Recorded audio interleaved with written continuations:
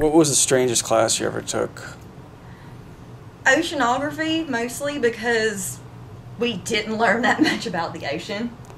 We spent most of the class on lakes, rivers, and streams, which when you sign up for oceanography, you'd think you'd learn about the ocean. Not so much. I mean, I learned about diurnal tides and semi-diurnal tides, brackish water.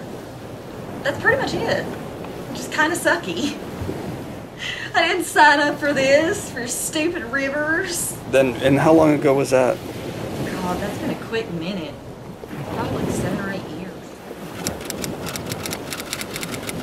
Pretty amazing you can remember diurnal. What? So, diurnal and semi-diurnal tides. Oh, yeah. And what's the deal with those? It's when one tide, you only have one high tide a day, and then the others, you have 2 high tides a day. Okay. Also, because of the pull of the moon, it can change things and your level. Basically, it's a whole bunch of crap to see how high the water's going to get. Okay. How full is the moon? We could have just learned about the moon. I'd have been better with that than those stupid rivers. Mm-hmm. And silt, river silt. Silt. It was boring.